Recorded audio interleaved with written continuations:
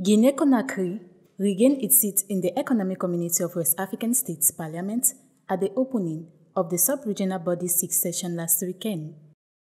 According to Guinean diplomatic officials, the Guinean parliamentarians returned to their community seats in the Nigerian capital Abuja on April 4, 2024. Fanta Conté, Saran Traoré, Bademba Baldé, Fatoumata Yebhè Bah, General Abdoulaye Keïta, and Sékou Doré are the Guinean members of parliament returning to the regional parliament.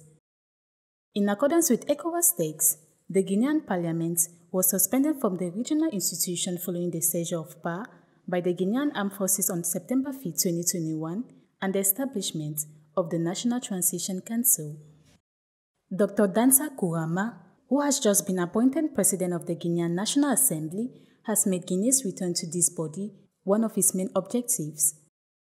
Under the leadership of the President of the Republic, General Mamadi Doumbouya, the President of the National Transition Council used his contacts to convince heads of state and the Parliament of the relevance of the policy of refoundation advocated by the National Council of the Resistance for Democracy in Guinea.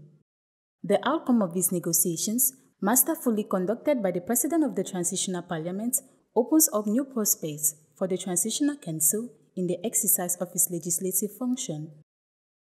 By participating in this assembly of the peoples of the West African community, the 6 Guinean parliamentarians will be able to express the position of their country on major issues that affect the socio-economic and political development of the West African community.